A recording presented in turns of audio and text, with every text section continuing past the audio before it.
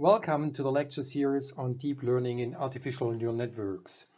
In this video, we will quickly discuss the no free lunch theorem.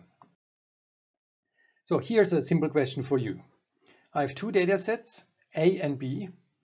Which data set looks more noisy to you? And I would like you to make a commitment. You can also think which data set is easier to fit. So if you think A, then you put your thumb up. If you think it's B, then you put your thumbs down. And so, what is the answer? Well, A is easy to fit. It looks like a straight line with a little bit of noise. How about B? Well, B is also easy to fit. It's a wave package, and in fact, it's noise-free. Now let's look at the fitting procedure in both cases. Here I have my data cloud and I would like to fit it with a line. It could be this line, it could be that line or this line. So with a line you have different slope parameters and this is the parameter that you need to fit. Now look here, this data set, is it easy to fit? Well, yeah, here's my wave package. I just have to slide it along and at some point it fits perfectly. So I only have one parameter and it's really easy to fit. So these were two examples and I would like to use them to illustrate the no free lunch theorem. It states any two optimization algorithms are equivalent when their performance is averaged across all possible problems. Now, this is a strong statement.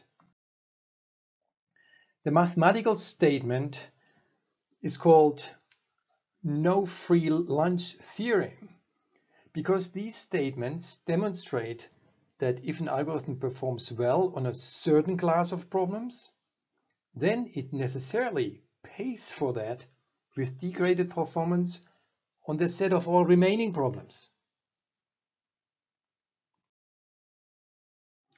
Now, let's apply this. Let's take a neural network with many layers, a deep network. Suppose you optimize it with backprop.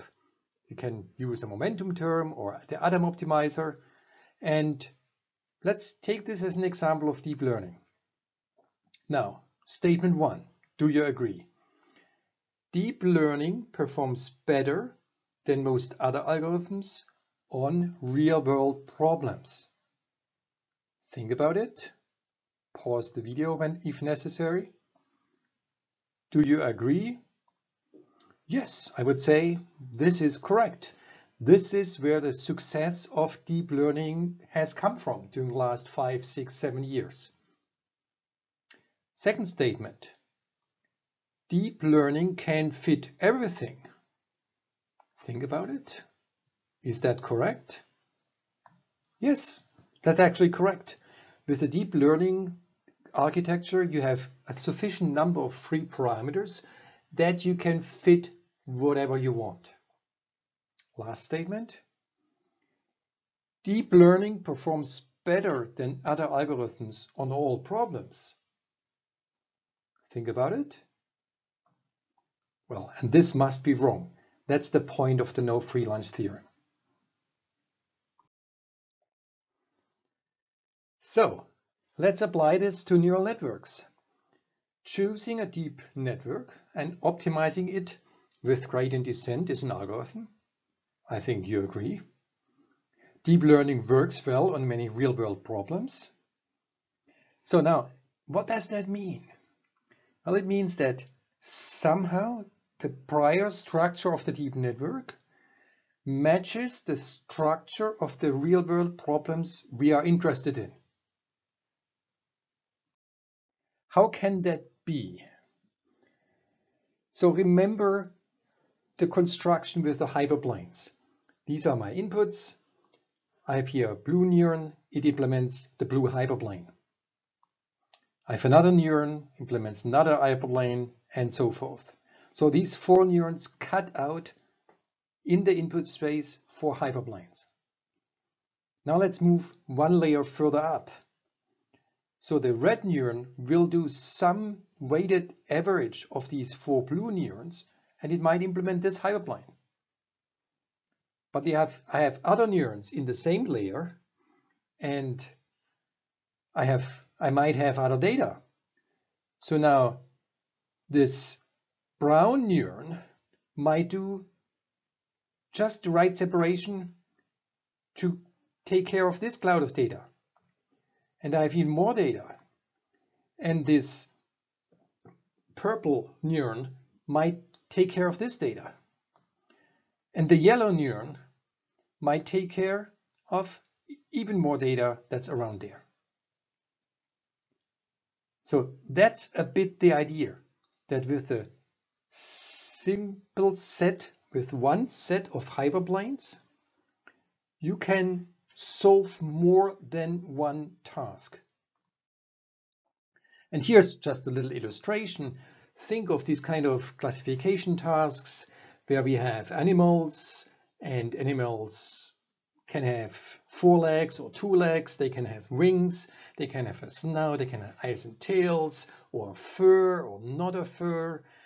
Well, maybe it's this kind of structure in the problem that's well reflected by the hyperplane picture that's implemented in neural networks.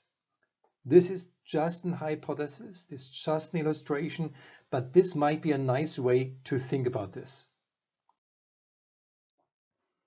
So, conclusion is, somehow the prior structure of the deep network matches the structure of the real-world problems we are interested in.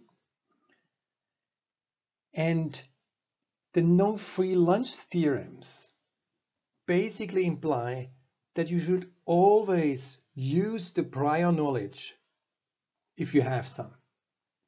Now, deep networks use a lot of prior knowledge. And the most famous example is actually the application to images.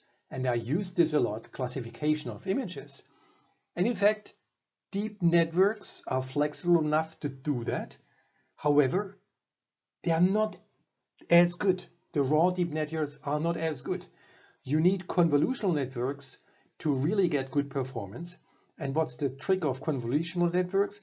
Well, they implement translation invariance.